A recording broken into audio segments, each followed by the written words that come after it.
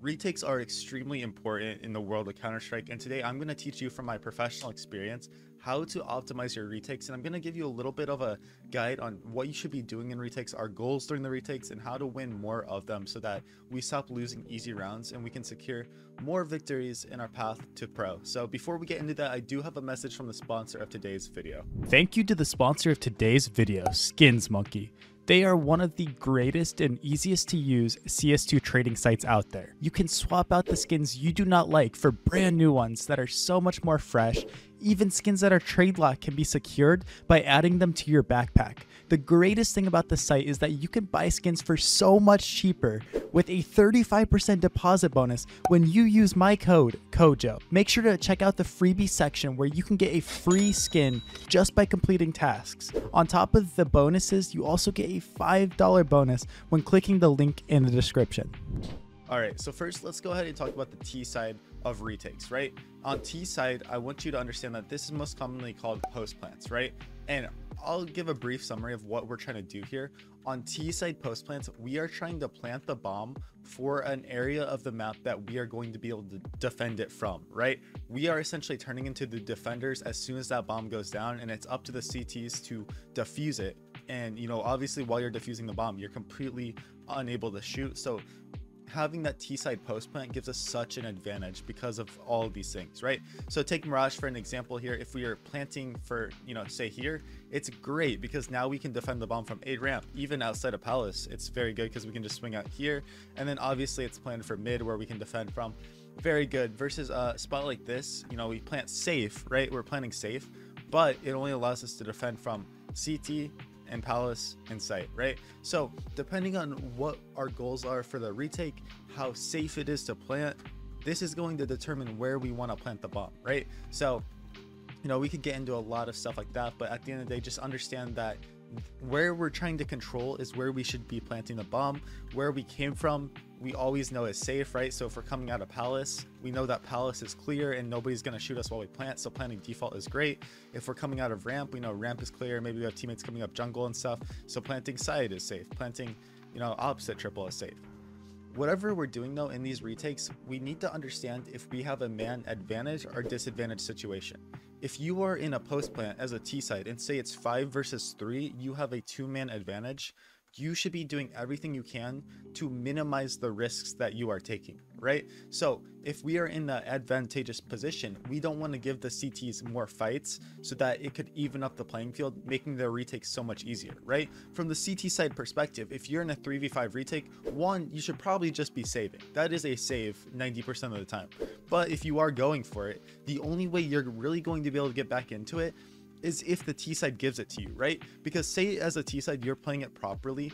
If you are in a 5v3 retake, you could have a guy hiding Firebox, you know, a guy sitting Tetris, a guy in Palace, a guy Sandwich. And when, as soon as the CTs run in or do something, you instantly have the ability to have the man advantage situation and crossfire set up, making it impossible for them to win, right? Now, let's go ahead and look at the CT side perspective of retakes. I think that this is something that players don't do right most of the time, especially in pugs and matchmaking. And one thing I want you to understand is utility, right? A lot of times, say on A side Mirage here, the T side will do their exec, right? They smoke off everything, right? They're using all their utility, all their mollies, right? They're throwing everything, and say we're playing out of sight and we're just giving it to them, right? We're letting them plant the bomb. That's fine. We can spam it. One thing I see players doing wrong is they're throwing so much utility before the retake is even in, right? They're just throwing random flashes over with nobody actually using them. They're just chunking HEs somewhere, right? It's not horrible, right?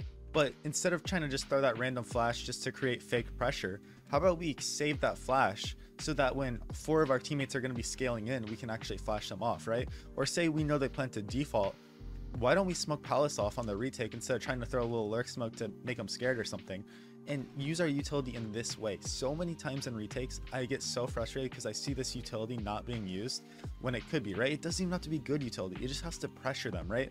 Just throw a random A ramp smoke, right? Like something like that. And boom, now these guys have to run through a smoke when it's being diffused, right? So that's like one of the biggest things I see people doing wrong, is not understanding the utility that they have and how important and valuable it is, right? One molly can win you the whole round, right? One molly throw out firebox, you know, we're posted, boom, right there. That kill wins us the round because one, we killed the guy here, and now we know nobody is firebox. Nobody's firebox, nobody's default, nobody's here. We're just using utility to clear angles and make the bomb site even smaller, right? You know, some of my hardest rounds on T side was actually when the CTs just gave the whole site completely and played a 5v5 retake. Why? Because we threw all of our utility, right? CT, jungle, stairs, and the CTs are sitting back with so many mollies, so many HEs. So, you know, you're sitting firebox and all of a sudden 3 HEs are raining down on you from jungle side because they coordinated something like that, right? This is why when I'm playing in league matches and in professional events and stuff, just having the site is not good enough, right? It's not good enough. And that's obviously like where you'll see T's like flashing through CT to get this space, because you constantly need to have this space if it's a man even situation or if you're down a man. On T side, I'm going all over the place here, but I think it's still good info. On T side, if you're in a man disadvantage situation, you have to take space. You have to. If you sit and cower in corners in like a 3v5 disadvantage situation as the T side, it's only a matter of time before you just get destroyed because they just have the numbers, right? But yeah, like on T side you should always be having these crossfires, and then on CT side you should always be like doing everything you can to break these crossfires. So essentially, like, that's gonna be flashing over, right? What does that flash do? It lands right here, breaking, you know, a crossfire maybe from a guy firebox and a guy sandwich, right? Essentially every piece of utility you're trying to do is trying to break these crossfires, and in a way when you're on CT side you're literally just becoming the T's for a second. Now, another pet peeve I have about CT side retakes is stop running in before the retake has even started.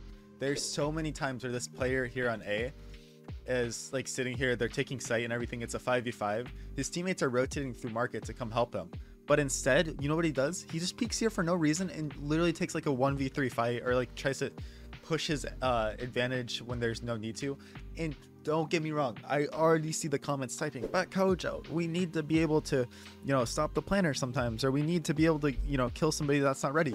I understand that. I get that there's a time and place to do these kind of things, but 90% of the time we are playing it wrong because we are just running in for no reason, trying to take on the whole team while we have teammates backing us up that are trying to rotate in, but you just ran in and died.